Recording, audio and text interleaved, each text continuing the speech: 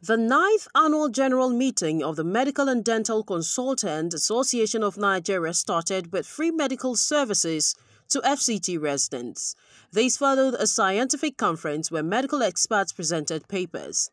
In his presentation titled Healthcare Delivery in the Face of Economic Downturn, Dr. Christopher Otabor expounds on the repercussions of sluggish economic growth, unemployment, inflation, high interest rates, insecurity, among others. So the economy is taking a direct hit on our healthcare system, and people are dying in their numbers. We can't even hide from that.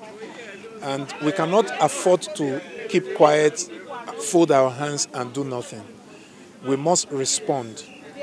We must innovate.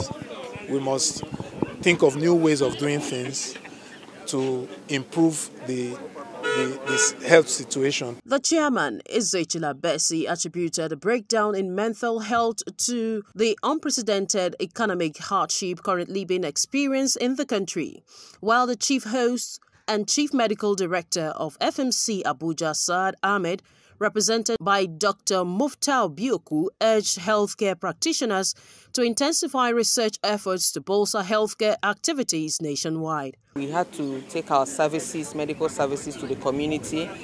We did cared for their teeth, did some minor surgeries, anything they can do to get people under insurance. You understand? Provide insurance cover for the masses. Please let them do that. We have a crisis on our hands. We're doing well in clinical services, and we're also doing well in training.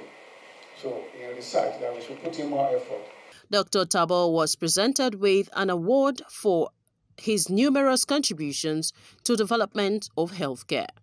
Abigail Adiremi, ITV News.